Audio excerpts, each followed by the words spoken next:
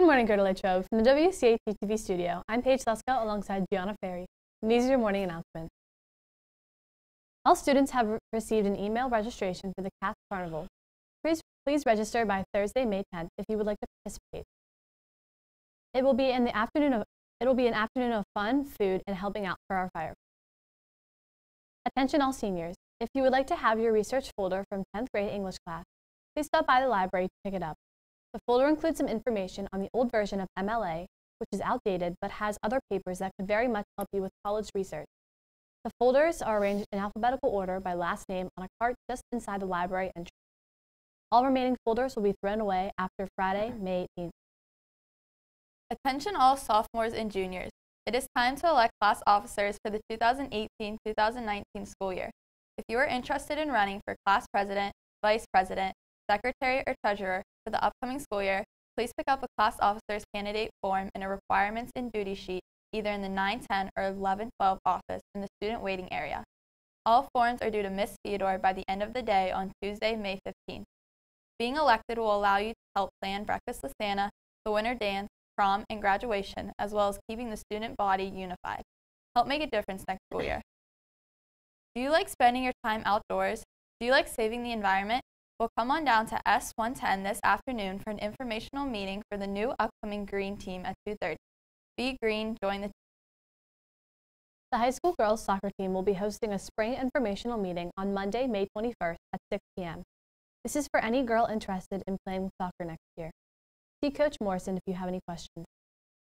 IUP is offering a free camp as part of its National Securities Agency's Improving and Expanding Cybersecurity Education Grant for the week of June 4th to the 8th. It is designed for middle and high school students and will focus on cybersecurity fundamentals, critical thinking, and oral and written communication skills. Visit iup.edu/CAEC expansion for more information. Now here's Matt Davis with the weather report.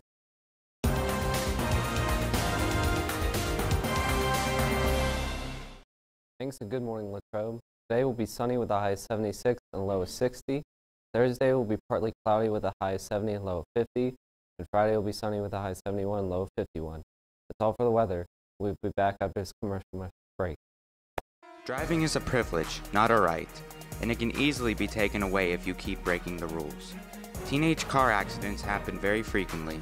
In 2016, it was estimated that 2,082 teens were involved in a fatal car crash. 31% of those crashes were caused by speeding. Most can be prevented with only a few simple but essential rules.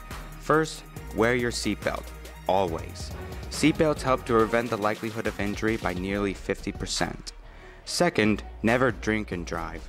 First of all, it's illegal to drink below the age of 21, and drinking impairs your ability to drive. In 2016, 1/5 of the fatal car crashes were caused by drinking alcohol. Third, never text and drive. If you have a smartphone, there's a setting on your phone that doesn't let you receive text messages while you're driving. And finally, always keep your hands on the wheel and eyes on the road. Teenagers love to take friends out on a drive on the weekends, which can bring about many distractions, whether on the road or in the car. If you keep these tips in mind while you are on the road, it will decrease the likelihood of a crash.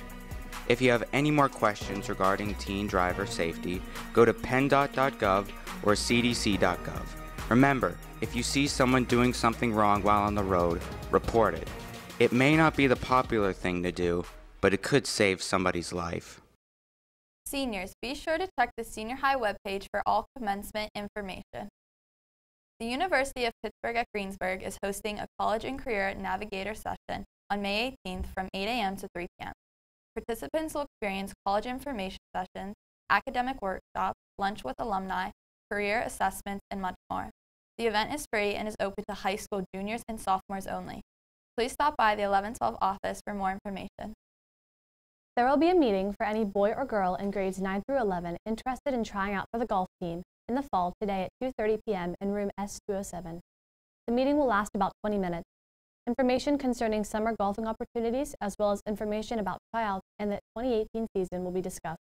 If you cannot attend, please stop and see Mr. Rhea in S207 any day after the meeting. The Greater Latrobe Hockey Club is hosting their summer tryouts beginning on May 22nd at 7 p.m. in the Center Ice Meeting Room in Delmont. Varsity and middle school on ice sessions will follow. All players interested in playing on a team next year are required to participate. Registration paperwork and USA Hockey confirmation are required. Contact Mrs. Rossi with any. Now here's Alex Bizignani with the sports report.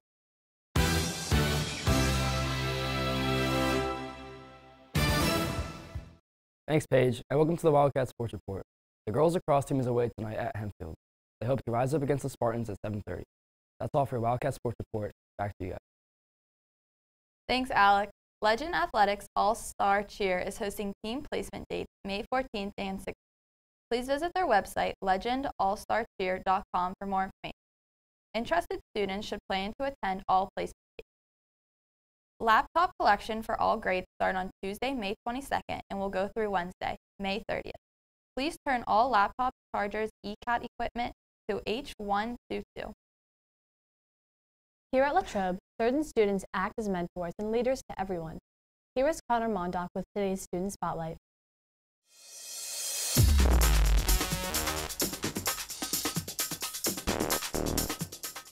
Adam Wolford is far from your average Joe. He's a hardworking student with a GPA that is well above 4.0.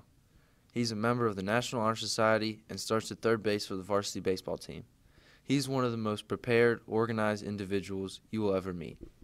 Well, when I go home, the first thing I do is my homework, and then I can spend the rest of my night doing whatever I want. Adam is one of the top students in this year's senior class, and his list of accomplishments is what motivates him to be the best student that he can be. Winning the Rensselaer Award, it showed me that hard work does pay off. Adam leaves a big impact on his strong support system here at Latrobe.